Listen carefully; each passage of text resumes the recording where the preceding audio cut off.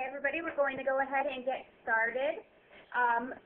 Again, we have the call on mute for anybody who's attending, so we will be opening it up at the end for anybody who wants to ask some questions, but you can also type some questions throughout the webinar if you want. There is a Q&A button at the top of your screen. You just go ahead and click on that. It should bring you up a box that you can go ahead and post a question, which we'll monitor and then open or begin answering towards the end of the session. Go ahead.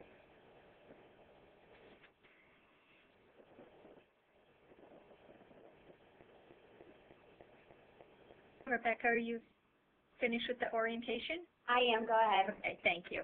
Hello, my name is Debbie Robin. I'm the Senior Director for Quality at the AGA, and on behalf of the AGA, I'd like to welcome everyone to today's webinar.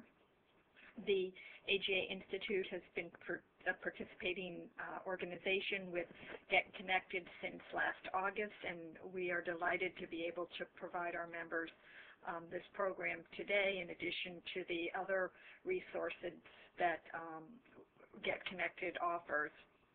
We'd like to certainly extend our thanks to SureScripts and the Get Connected program and staff for providing this session, and we'd like to thank and welcome all who are participating on the call, and look forward to a great webinar. Thank you. Thank you, Debbie. This is Kate Berry with SureScripts, and I'm going to be presenting the introduction to electronic prescribing today. So again, SureScripts is conducting this on behalf of the AGA, and I second the welcome to everyone. And we'll just get into the presentation. Just a quick introduction. Again, this is Kate Berry with SureScripts, and I also head up the Center for Improving Medication Management, which partnered with AGA and about 12 other national medical societies to launch the Get Connected program. And a brief introductory word about SureScripts. We were founded by the pharmacy and payer pharmacy benefit management industry, and the role that we play is to enable the electronic exchange of prescription and medication information among payers and pharmacy benefit managers to deliver formulary and prescription benefit and prescription history information to prescribers, and then to enable prescribers to send prescriptions electronically to the pharmacies of the patient's choice. Today what we're going to cover are the key themes or key objectives. We're going to talk very briefly about what electronic prescribing is and how it works. We're going to talk about why it's important and some of the impacts of electronic prescribing. Provide you with the latest information on the status of electronic prescribing adoption, what some of the key drivers are. We'll provide the highlights of the Medicare e-Prescribing incentive program, which went into effect January 1, 2009. Talk about some of the remaining actions that need to occur for e-prescribing to really get to full mainstream adoption. And then discuss a few sort of implementation challenges as well as some best practices, and then finally offer some resources for you to reference for additional information. So jumping right in terms of what is electronic prescribing, it actually has been around for some time, and it does mean different things to different people, but it's really important to level set with the definition. And e-prescribing is moving toward a paperless prescribing process by allowing a prescriber to use a computer or basically any type of hardware, handheld device, tablet, etc. But the key is that technology has software that allows the prescriber to do a number of things. First of all, it enables the prescriber to access the patient's prescription drug coverage as well as their prescription history information. It allows the prescriber to transmit the prescription to the patient's choice of pharmacy. And it enables the prescription renewals process to be automated. So it's a bidirectional connection between the physician practice and the pharmacy. So when the patient runs out of refills and the patient calls the pharmacy to renew that medication, the pharmacist or other staff in the pharmacy can electronically message the prescriber to request an authorization to that prescription renewal. So it streamlines what is a fairly labor-intensive process in both the physician practice as well as the pharmacy. So it's a bidirectional electronic exchange between the practice and the pharmacy through the software. And then finally, all of these capabilities really do support the entire medication management process. So everything from informing the prescribing process, so the safest, most cost-effective prescription can be, ordered for the patient, transmitted, dispensed in the pharmacy, and then you're able to administer and then monitor, given all the information and the connectivity between the pharmacy and the prescriber. So it's a more informed and automated and streamlined medication management process. Why is it important? Well, there are a lot of benefits basically to everyone that has a stake in the electronic prescribing process. So it is safer, you have better information, you avoid legibility issues, you have prescription history on your patients that can inform safety alerts, etc. It saves time and money in the pharmacy by streamlining the process, avoiding rekeying of information, reducing phone calls and faxes that go back and forth. It saves time and money for health plans, and I'll elaborate on that a little bit. Saves time and money in the practice, and patients benefit as well in a number of different ways. So it does improve the overall quality of healthcare, and I'm going to touch on some key statistics here as I move forward.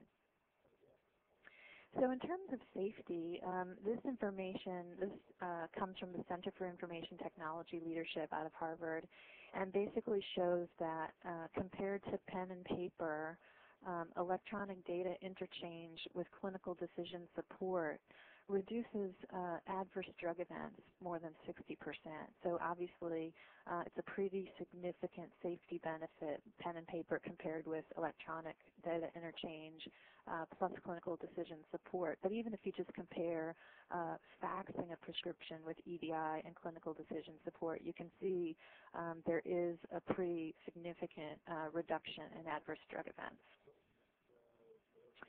What is the benefit to payers through e-prescribing? There's a number of things that can happen here. Payers or health plans can communicate to the provider at the time of care, and they can also communicate to the patient or the member at the time of care. So, for example, formulary alerts, so that the prescriber can select a prescription that is on the patient's formulary. They can, select a lower-cost alternative. They can be alerted about potential patient safety issues, such as medication, drug-drug interactions or drug allergy interactions. And they can also be alerted about, if the patient is refilling their prescriptions late or not refilling them at all. They can be informed about medication adherence issues or other gaps in care issues where perhaps the patient, needs to have another test if they're going to continue on a certain drug, et cetera. So it can inform, the payer can message to the provider about various safety and cost effectiveness and care management messages. And then in terms of messages the payer might want to get to the patient or the member through electronic prescribing, they can provide education information on the condition or the medication therapy, so the patient can understand better or be provided with some basic information on, why have you been prescribed this medication, why do you need to take it, what might the side effects be, et cetera. So another, again, is adherence education, why do you need to stick with this, and care reminders as well as mail order instructions. So important ability to communicate to the provider as well as the patient through electronic prescribing at the time of care. There is also a pretty significant potential to lower health plan drug costs. The key here is increasing generic substitution, so being aware of, a generic medication that is comparable to potentially the brand drug that would be originally prescribed, and other lower cost alternative drugs. So that's really the key, and it doesn't take much to result in a pretty significant savings through generic substitution. So just a 1% increase in generic use results in $4 to $12 per member per year for the health plan. In terms of the potential to save time and to translate that into potential financial savings, in the practice in particular, and this real efficiency gains are result from automation of the renewals process, as I mentioned earlier. So this is something that, staff in the practice and the pharmacy tend to spend a lot of time, phone tag and chasing faxes. So if you can streamline that process, you really can save time and free up staff for other revenue-generating activities. So one example, the Medical Group Management Association did a study in the past that says that, simply by automating that renewals process and the time associated with it, the time spent on that process is at least $10,000 per physician per year. So while you might not be able to eliminate that cost completely, you could free up staff for other activities. And then similarly, SureScripts has looked at this as well in terms of the amount of time that practices, both physicians and staff, spend on the renewals process, prescription renewals. And it's close to 5 hours a day total. And, it's a pretty conservative estimate to say, you can basically cut that time in half, both the prescriber as well as the staff, simply by automating that process. And it also results in fewer delays in the patient getting their prescription renewed. E-prescribing can also, lower overall health plan medical costs. So how does that happen? The key way that happens is by reducing those adverse drug events I mentioned earlier. So, with more accurate drug dosing, with better legibility, with actual information available to support drug interaction checking, adverse drug events can be avoided, and the downstream healthcare costs associated with those adverse drug events, such as an emergency room visit or a doctor visit or a hospital admission, et cetera. In terms of patient adherence, I think, it's pretty widely known that we know that, a lot of people, 50% of people on chronic meds drop off those meds after 6 months of taking them for a wide range of reasons.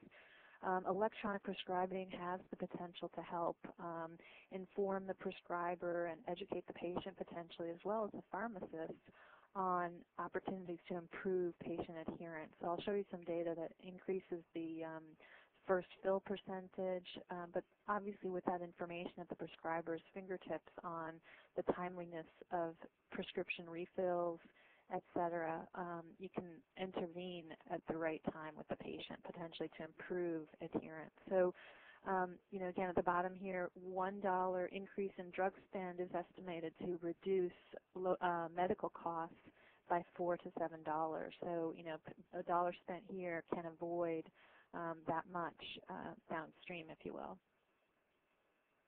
In terms of implications for adherence, this slide just gives you a picture of a study, the results of a study that was conducted about a year and a half or so ago by Walgreens and IMS, a major data company. And we took a look at, physicians who were not e-prescribing and the number of prescriptions that got to the pharmacy, and then in the 3 months after they started e-prescribing, what was the volume of prescriptions that got to the pharmacy there. So in essence, there was an 11.2% increase in the prescriptions, those first prescriptions getting actually to the pharmacy. So, and the pickup rate in the pharmacy in this particular situation was basically the same before and after. So in essence, you can conclude that, a little more than 11% more often the patient got their prescription from the pharmacy. So at least it's an indicator. More work needs to be done here in terms of how e-prescribing can help with adherence, However, this is an indicator that there is potential improvement here. And what we've also seen, there's a growing body of evidence. There have been lots of surveys in communities where there have been e-prescribing initiatives, and the provider satisfaction as well as the patient satisfaction with e-prescribing tends to be very, very high.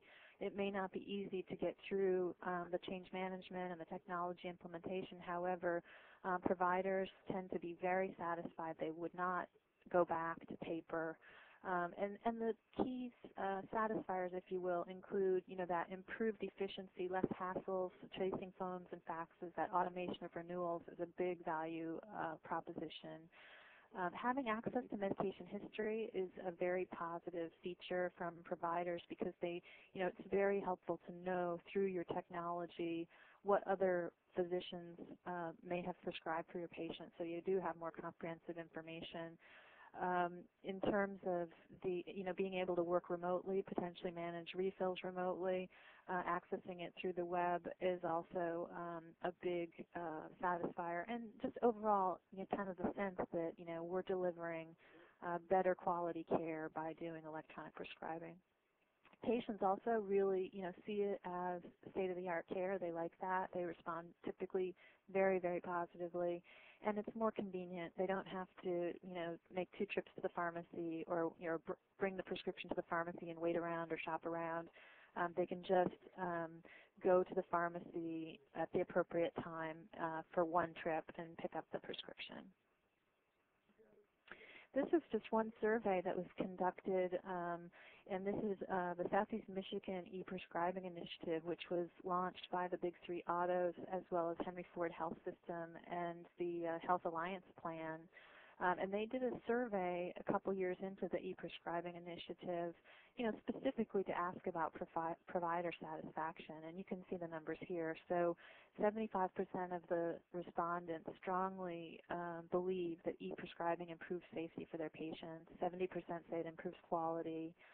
65% changed a prescription because of a safety alert. So that's 2/3. So think about that, patient avoiding an adverse drug event because of information and the ability to change the prescription up front.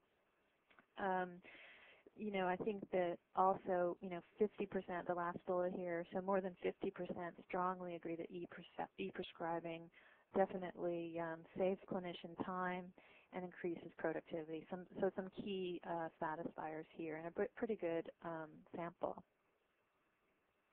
So I wanted to just touch on real quick the status of electronic prescribing adoption because we have come a long way.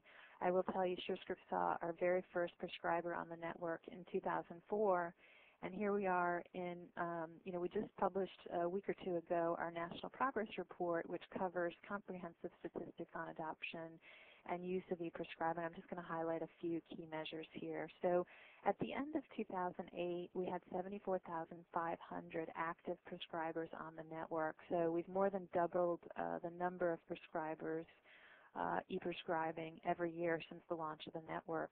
And, since 2008 seems like a long time ago, I will give you the Q1 2009 numbers, which was 103,000 active e-prescribers, and at the end of April, 111,000. So we are seeing an increase of, 7,000 to 10,000 active e-prescribers a month at this point, and a really accelerated level of adoption. And there are many, there are more than 100 electronic prescribing and electronic health records available today. And we do look at the range of services, and I'll talk about this a little bit more. But so prescription routing, which is the ability to transmit from the prescriber office to the pharmacy. Prescription benefit, which is the ability to look up the patient's drug benefit. Prescription history, which is to review the the information on med history for the patient. And then all 3 of these. So the key here are a couple of messages. One, 63% of the prescribers on the network today are doing electronic prescribing through a full electronic medical record.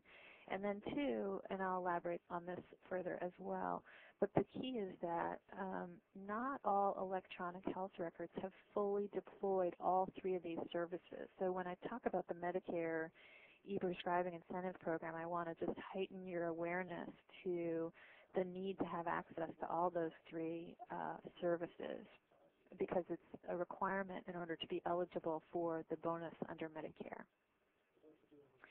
In terms of pharmacy readiness, we're in very good shape in terms of the number of pharmacies that are able to receive electronic prescriptions. So over 95% of the chain pharmacies nationwide, so that's basically almost all of the chains. There are a few that we're still getting connected, but then almost half of the independent pharmacies now are connected as well, which is a whole lot. We're about twice as far along as we were at the end of last year. So we're in a good place as it relates to pharmacy readiness. We're continuing to get more and more independent pharmacies connected, in particular in coordination as additional physician practices come on the network. We reach out to those independents that the patients of those practices go to encourage them to get connected if they're not already.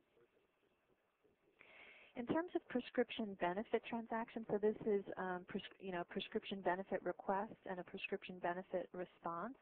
In 2009, there were 78 million of those types of transactions, and as you can see, there has been substantial growth over time, and a real acceleration in the second half of 2008, and that acceleration has continued into 2009, as you can see by the graph. Prescription history, obviously this is a really important service in terms of informing the safety of the prescribing process, and this is focused on just the prescription history that is actually delivered on patients. And so in 2008, there were 16 million prescription histories delivered to prescribers on their patients. And as you can see, Q1, is almost double Q4. So we're seeing an increase in the use of prescription history, but it does appear that compared to the other transactions or message types, if you will, that there is somewhat of an underutilization of med history. So we need to make sure that prescribers are aware that this is available and that they know how to use it, because it's critical to the safety of the prescribing process. And then finally, prescription routing. In 2008, there were 68 million prescriptions routed between a practice and a pharmacy, and this includes both new prescriptions going from the practice to the pharmacy as well as prescription renewal responses. So those are both prescriber-generated transactions, if you will, and 68 million in 2008, which if you look at the full year penetration of eligible prescriptions for electronic routing, it's only 4.2%. However, when you look at the sort of the run rate in Q4, you're much closer to 10%. So the acceleration is really starting to pick up, but we still have a long way to go in terms of full use of the technology. There are a lot of drivers, obviously, and the key drivers in 2008 include really the level of attention nationally as well as at the state level in terms of policy. CCHIT announced last year that they would certify standalone electronic prescribing. CMS had an e-prescribing conference late last fall, which got a lot of visibility and attention, and subsequently announced the Medicare e-prescribing incentive program, which I'll talk about in a minute.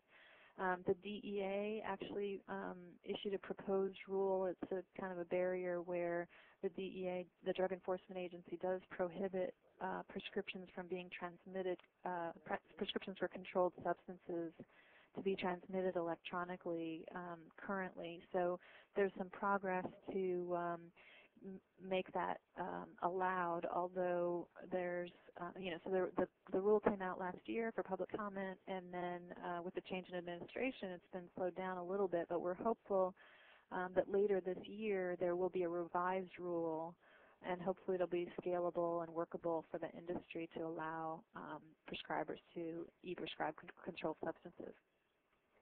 There have been a number of national programs. We've mentioned the Get Connected program. We've had many prescribers, take advantage of that program and subsequently get connected.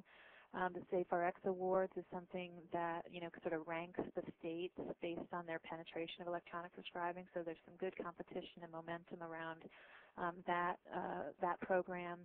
Last year also the pharmacies got together and launched kind of a first ever program to raise awareness about e-prescribing with consumers. And so they had the same, similar, signage across the pharmacies that said, e-prescriptions filled here to help consumers understand. There's one network that all the pharmacies are connected to, and then, ask your physician if he or she e-prescribes, and if they're interested, direct them to the Get Connected program. So it kind of aligns things that way. And we are seeing across many states, health plans and health systems, state departments of health, governor's offices, multi-stakeholder statewide e-prescribing initiatives are having a big impact, and almost every state at this point has something going on where there's a focus on driving electronic prescribing and electronic health records.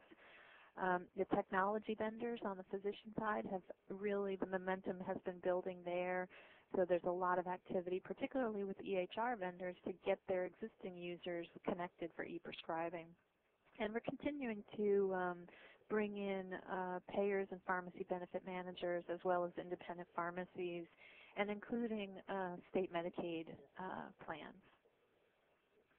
So just to touch on briefly the Medicare incentive program. So it's called, it went into effect January 1. It was announced last July. It's called the Medicare Improvements for Patients and Providers Act. So people refer to it as MIPA.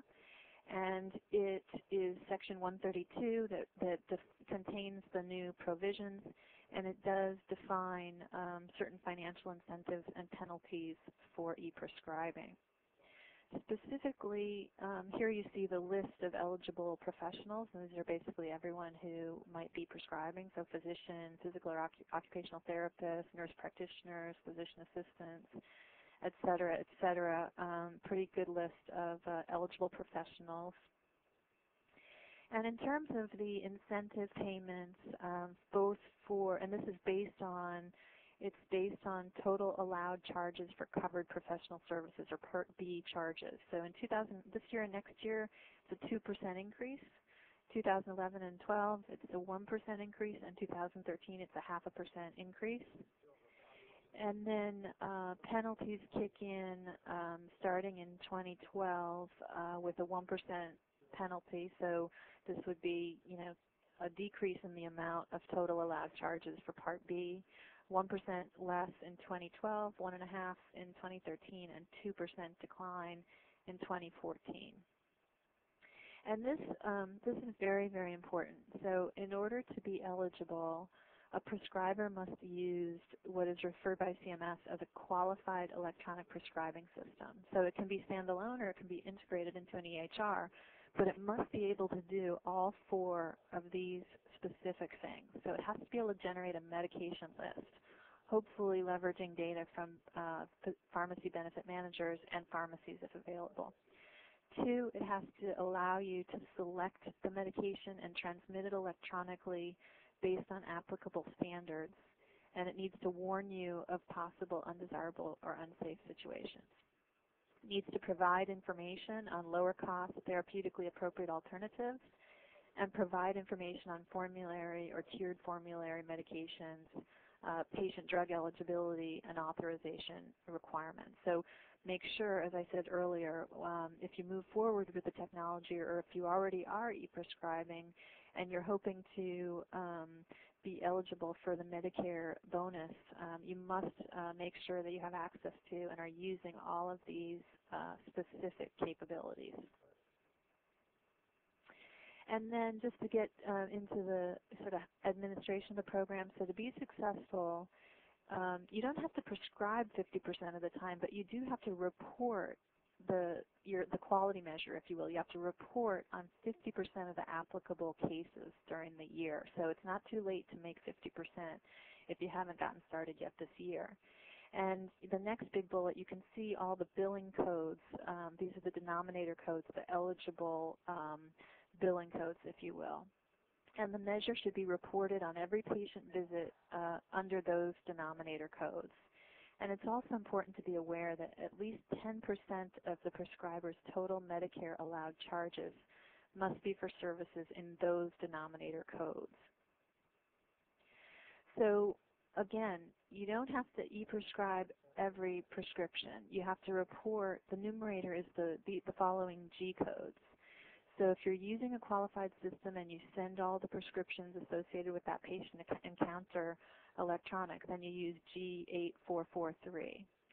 If you had a qualified system but you didn't need to prescribe anything for that patient, you don't get penalized. You can report that G code that you see here.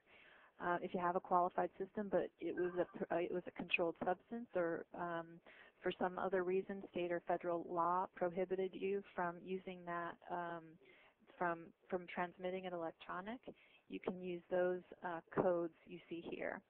And if you had a qualified system but the patient wanted paper for some reason or wanted you to call it in, again, you don't get penalized for that. You just have to report the associated G code. Similarly, if the pharmacy that the patient wants to go to happens to not be connected, it doesn't hurt you. You just have to report that G code. So it's relatively straightforward, I think, compared to the PQRI program, which I know causes some heartburn. So, basically, you don't have to e-prescribe 50%. You have to report on 50% of the patient encounters with the associated billing code.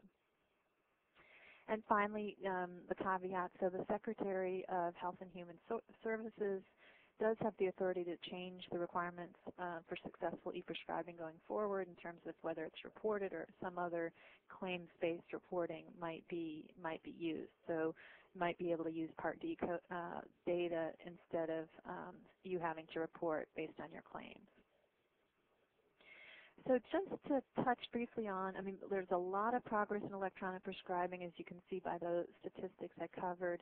There are a number of things that really do still need to happen, and that, I think the medical societies as well as policymakers and payers and pretty much everyone in the industry needs to work together to push. One is a critical one, and that is we need to work with the DEA and Congress to get regulations passed to allow controlled substances to be electronically prescribed that works for the industry and is scalable. We also need to make sure that under the American Recovery and Reinvestment Act, that meaningful use, as it's defined, and everyone's talking about that right now in Washington and elsewhere, so we need to make sure meaningful use includes the actual use of electronic prescribing and builds on something, that's already working, and does so in a way that's consistent, by the way, with how Medicare defined what e-prescribing is under that bonus program. Number 3, we do need to continue to fill in the gaps, if you will, adding payers and pharmacy benefit managers, adding independent pharmacies, adding state Medicaid programs, adding technology vendors, although the vast majority of vendors with solutions have already gotten certified and connected. Number 4 is a critical one. I think there remains, not a full awareness, if you will, of the deployment and use of e-prescribing in a more comprehensive way. So, we need to make sure that folks understand that to get the full benefit of e-prescribing across the industry, we need prescribers to be using prescription benefit, prescription history, and prescription routing. Otherwise, all of the safety and efficiency benefits won't be achieved. So it's critical to continue to educate the marketplace and to encourage prescribers to demand access to that full set of services for e-prescribing. And finally, I think it is critical, and a lot has been done in this area, but to continue to provide education. A lot of practices are still figuring out, what should I do? How do I do it? How do I get started? How do I implement? I think there are a number with Medicare and now with the ARRA, as well as some health plans and others, financial incentives do really help move the ball forward. And finally, implementation assistance for prescribers, in particular for small and medium-sized practices. I think that there does appear to be a gap in the marketplace where, especially those smaller practices, they really want to do this. They want to do it well. They want to get the benefits, but they may not know exactly where to turn if they encounter technical or workflow issues. I'm just going to touch very, very briefly on, sort of in the interest of setting expectations, some of the common problems that occur with electronic prescribing. One is training and support. Sometimes, especially with the EMR vendors, e-prescribing is just one very small piece of what they're offering, so it's sort of hard to make sure that you get trained on every feature of e-prescribing, and especially the practice, when they're going through the change and the workflow integration of putting an EMR in the practice, it gets overwhelming, and sometimes even if e-prescribing was a big priority, it might not get the full attention that it needs. So some of the technical and workflow issues, one is, if the patient shows up in the pharmacy once or a handful of times and is told that the prescription's not there, it doesn't take long for the practice and the staff to, and even the patient for that matter, to lose confidence now in the system and if it works. So this can happen for a number of reasons, and since we're still in the early stage of this, the particular pharmacist or staff member in the pharmacy may only be seeing a few electronic prescriptions a day. So typically it is a training issue in the pharmacy. However, it could be something else. It could be a workflow issue in the practice where, maybe the prescription isn't being transmitted right when the patient is there. Maybe someone's transmitting them at certain points during the day. Or maybe there's some sort of network connectivity issue or something like that. So it is something that, you can expect to happen, but there are ways, for example, if you report an issue like this to your vendor and they pass it through to the SureScripts network, we will pass it through to the pharmacy, we'll get to the root cause, and if retraining is needed in the pharmacy, that will take place. A couple other factors, one, I've mentioned the renewals process and how that's very, very important value proposition. If the practice implements e-prescribing and they still continue to get fax refills as well as electronic refill requests from the same pharmacy, it's definitely a big pain point. And that, too, is something that can be fixed. It has to do with, is the prescriber fully matched in the pharmacy system? So I don't want to go into too much detail here, but those are common problems that you can encounter, and they are problems that can be resolved if you appropriately report the instances through your support protocol. Mail order connectivity is another pain point.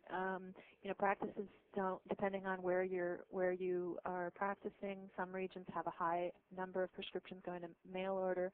We're definitely working on getting all the big mail orders, in fact, are connected to the network now. It's just a matter of making sure all the technology vendors deploy that connectivity, so we're making progress there. So those are some of the common problems. On the positive side, what can you do to make sure and have a successful experience? Some of the success drivers are, having a vision and a strong commitment that a paperless, moving toward a paperless prescribing process, believing that the technology is going to improve the medication management process, and believing that so strongly that you stick with it pretty much no matter what is really critical, that vision and strong commitment.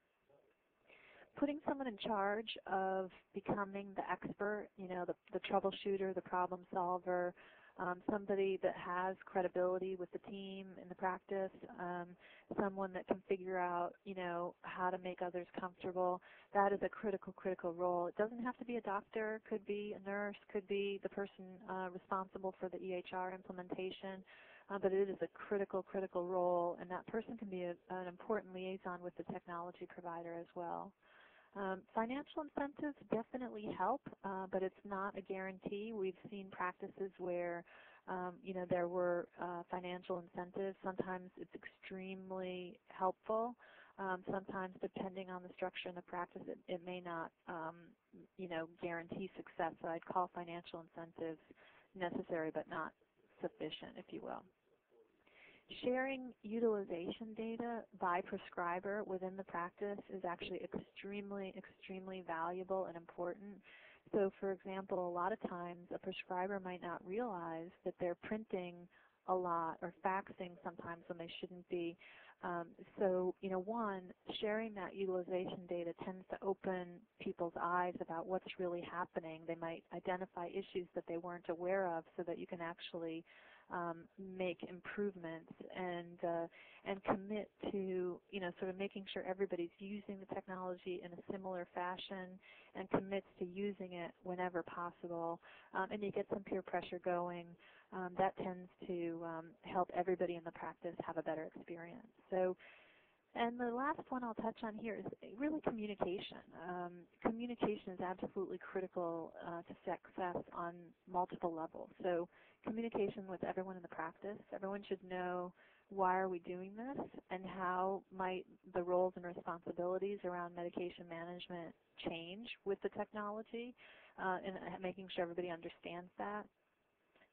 Communication with the patient also, making sure the patient understands that the practice is electronically prescribing and why and what that means for the patient. For example, the patient should be reminded to come to their visit knowing what pharmacy they want to use. And they should also understand that, when the prescription refills run out, they should call their pharmacy instead of the practice so they can automate the renewals authorization process. Communication with the pharmacies. There is an automated process to alert the pharmacies as prescribers become electronically enabled. However, it's important to, potentially to contact independent pharmacies and encourage them to connect. And, it's also a good idea to give them a heads up that you're going electronic. And then finally, communication with your technology provider, your technology vendor, around support and training and issue resolution. Everyone in the practice should understand, the support process, et cetera. So these are really a number of the top drivers of success. A couple resources I wanted to bring your attention to. This is a website that SureScripts launched pretty recently. We revamped our website, and we call it the Electronic Prescribing Resource Center, and there are many, many tools and resources available to you here at www.surescripts.com, so I encourage you to take a look at that. You can easily look up, if you want to, what pharmacies are connected. There's a number of different communication tools, a letter template that you could send to independent pharmacies on your own letterhead to say, hey, we're connected, are you? We'd like you to be, and a vast majority of other tools and resources as well. So quickly, just to summarize some general implementation best practices. One, obviously, confirm what services you have available and make sure that you're fully using them, that you're trained and that you know how to use them. I've hit that home. You need to do that to get the benefit. You need to do that to be eligible for the bonus, et cetera, under Medicare.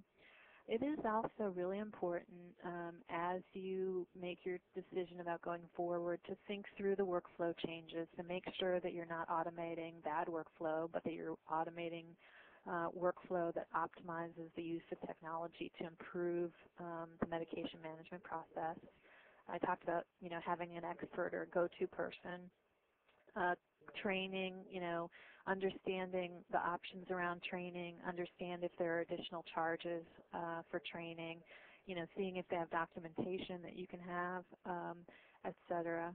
Oh, I didn't mention this earlier. So integrating with your practice management system is really important, and typically the technology vendors have the ability to do this interface. So what that really means is you want to make sure your patient demographic information, the names and addresses and historic medications and other information are integrated into your electronic prescribing or your electronic health record, sort of in an automated fashion. So you don't have to enter those patients' information one by one as you need to write them a prescription. So that can, if you don't do that practice management interface, it can be a very significant barrier to utilization. Reporting issues through support, this is absolutely important. If you don't report issues, they're not going to get fixed on a systemic issue. An individual chain store, for example, a Walgreens or CVS or a Walmart, in that individual store, they can't fix the processes. Most of those chains, their software is managed by headquarters, so the cases need to be reported so that systemic issues can be addressed. You can't handle it directly with the pharmacy. Orienting your patients, I talked about that. Avoiding queuing or batching, I touched on this, but if you have a workflow where you queue up your prescriptions before you send them to the pharmacies, that can cause that, patient showing up in the pharmacy and being told the prescription's not there. So you want to always send the prescription, real time. Basically, when the patient is with you, you want to go ahead and make sure the prescription is sent. And finally, for now, everyone needs to follow DEA regulations by not sending controlled substances electronically. Now, by the way, that doesn't mean you can't use your system to actually generate the prescription and have it be informed by the safety features and benefit features. However, you cannot and you can have it documented in the record. You just cannot transmit a controlled substance electronically. So you have to print that prescription for the patient. So just to wrap up, before I open it up for questions, I wanted to highlight a few other resources, as you can see here. So the GetRx Connected website has, AGA has been a sponsor for a long time with this program and promoting it to the members. There's a clinician's guide that you can see the link here that was developed by eHealth Initiative and several different medical societies, as well as the Center for Improving Medication Management. It's a really helpful practical guide on how to get started, as well as how to implement well. I also have a link here to the Medicare website, basically, if you want more detail on the incentive program straight from the Centers for Medicare and Medicaid Services. And there are a number of resources for consumers if you're interested in providing those for your patients. There's a consumer guide on e-prescribing, very basic information about what it is and what it means to them. Learn about e-prescriptions is a website that consumers can go to look up prescribers and pharmacies that are electronically prescribing. And Learn About Rx Safety is a website that was developed that basically provides education and information for patients and consumers about medication safety and the importance of medication adherence. And then finally, AGA Institute also offers a number of different resources, which you can see here around quality, around transitioning your practice from paper to an EMR, and a field guide for gastroenterology. So with that, I will, I guess, maybe turn it back to Rebecca if you're going to help me manage questions. We have probably 10, 15 minutes or so if anybody has questions. Okay, I'm going to go ahead and unmute all the lines. Just one moment. All participants have been unmuted. Okay, we are live, so if anybody has any questions, you can just go ahead and speak up. Hi, my name is Gail. I'm calling from North Country Medical Associates, and I do have a question. I'd like to know regarding the Medicare incentive. If a patient calls for a refill, how do you report a quality measure to Medicare? You actually have to submit something? Actually, this is Kate, Gail. Thank you for your question. I think that on a refill there is not a billing code, so it wouldn't necessarily be an applicable case. However, I would defer you to CMS directly for that. I don't want to speak for CMS.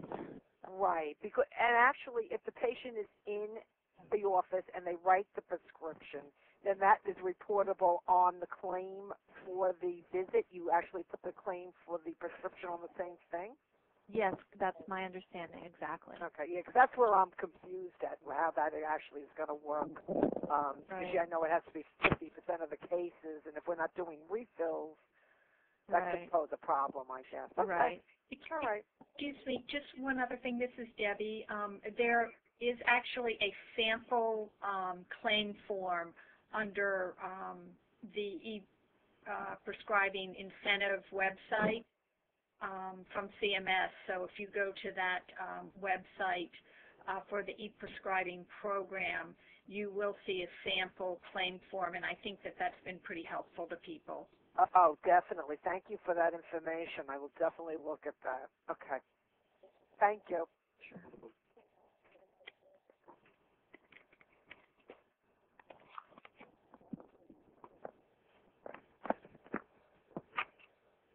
This is Mike from SureScripts. There was a question that was asked during the meeting from, I believe, Lynn Marini. I don't know, Lynn, if you're still on the line. I am. Do you want to pose that question now? Sure. We're obviously with the GI practice, and what do we do about the preps in our office, like for open access colonoscopy, where you don't actually see the patient, but you're prescribing the prep, so there wouldn't be a charge for the visit? Debbie, do you have an answer for that? I personally am not able to answer.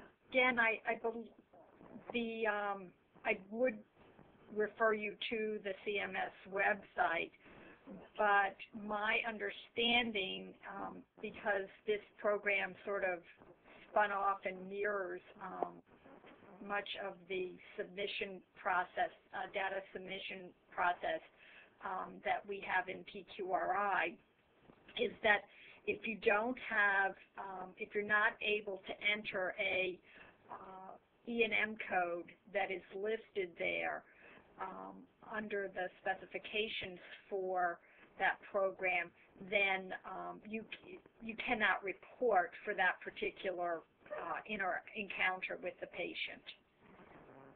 So if somebody is not coming in for an office visit for one of those codes that's listed there in the specifications, and none of the codes, as you mentioned, are related to procedures, then in those instances you would not be able to report on those during those particular encounters. And that's part of why that 10% is there, because the 10% is meant to make sure that people who are primarily, or at least most of the time, seeing patients for office visits versus just a procedural kind of care, no matter what their specialty is, that they wouldn't necessarily be in the best position to report on this particular measure. I hope that helps. I would suggest, by the way, that AGA, and you probably have already done this, but, I'm sure that CMS, sort of didn't think through all the implications of this program for every different specialty, right? So, you should provide some feedback on some of the special issues that relate to your specialty.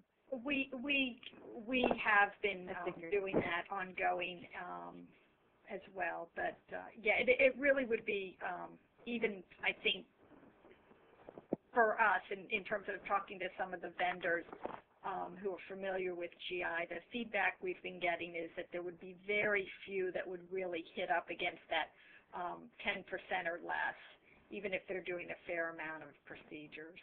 Mm-hmm. Yeah, and my other question is regarding for those of us who have a practice management software and electronic medical record where the claims and the charges are going out real time, and you put a patient, you prescribe a patient on a medication that then requires a prior authorization, are you allowed to go ahead and list the G code associated with the medication even though you don't have the prior auth back? That's a very good question. I don't know, but we can look into that, and if you want to give me some contact information, or I can, if you want to email me that question directly, I'll be happy to follow up. Okay, thank you. And for anybody who wants to send a question to, if something comes up after the call and wants to send a question to the AGA, you can just send it to drobin@gastro.org. Okay, thank you very much. Sure.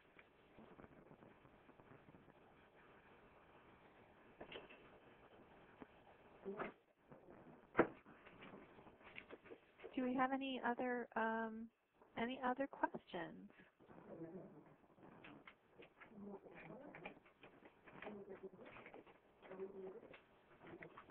All right, so not hearing any and not seeing any new ones online.